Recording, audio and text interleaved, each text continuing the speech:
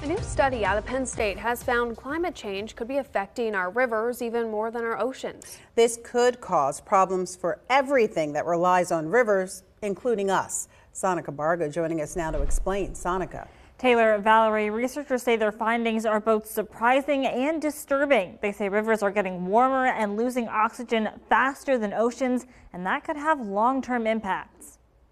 These are not, it's something to be take very lightly. This is what Dr. Lee and her group of researchers at Penn State focus on. How climate change and human activities influence what's in the river. And the results of their most recent study are troubling. We usually don't expect rivers and streams to lose oxygen as much. Lee's group studied nearly 800 rivers going back 40 years. They found 70% are losing oxygen and nearly 90% are warming up. And if the oxygen, we're losing oxygen low enough, the fish die off is not uncommon. Low oxygen and warmer rivers are problematic for humans too. That can release heavy metals into our streams and greenhouse gases. Fisheries will be affected, tourists will be affected, even property values will be affected along the rivers. Here in Pennsylvania, there are many efforts to preserve water quality. The Fish and Boat Commission tries to, quote, mitigate the effects of environmental and human-induced impacts like climate change through projects like planting trees on stream banks and reducing runoff into rivers. As for water temperature, spokesperson Mike Parker says, quote, wild trout populations, which require cold and clean water year-round, are a focus of our efforts. It's coming back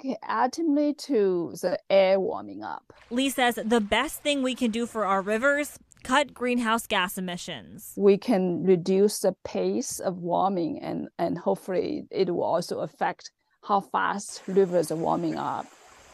Lee tells me they do want to expand this study. Her group looked at rivers in the U.S. and Central Europe because those sites had the most data available. But looking at rivers on a global scale will help us understand how bad the problem really is. In the studio, Sonica Bargo, Valerie, back to you.